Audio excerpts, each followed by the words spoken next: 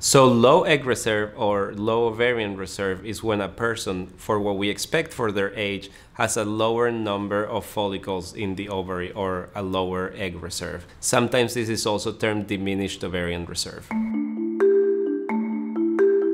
So patients with diminished ovarian reserve are some of those patients that we really want to see early. We know that over time, a patient's ovarian reserve is going to go down. That's part of the normal reproductive aging. But when we're doing infertility treatments, we're trying to maximize the opportunity for those patients. So growing more follicles than they do every month. So rather than one or maybe two, we're trying to grow as many as we can to maximize that opportunity. So we could offer patients treatment like intrauterine insemination, but often for those patients, we often recommend going straight to IVF to maximize that opportunity, especially if they're thinking of building a family that's just more than one child, because often if they come back in a future pregnancy or 2 to 3 years later, that reserve might be even lower. So those are some of those options there. Sometimes for our patients whose reserve is very low and they essentially are entering the perimenopause or menopausal phase, we're not able to offer them IVFs.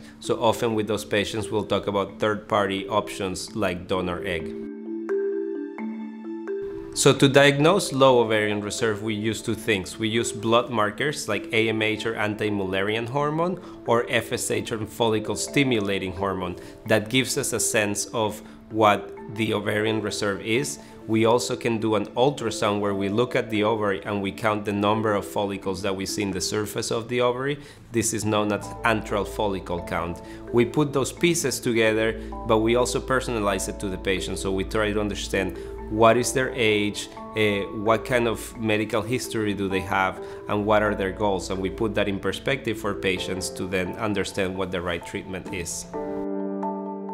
So people ask me this question all the time: what do we do to improve our ovarian reserve? No, it is part of the normal process of reproductive aging, so to a certain degree, it will happen over time. And the ovaries are often on their own clock. You might be a very healthy person, you might be a marathon runner, but age is not forgiving. So to a certain degree, sometimes we can't stop this process, but we can definitely do things that worsen it. So living a healthy lifestyle, by that I mean not smoking, not using drugs, limiting the amount of alcohol that you drink, maintaining a healthy weight, eating a healthy diet, and exercising can all contribute to having a better ovarian reserve.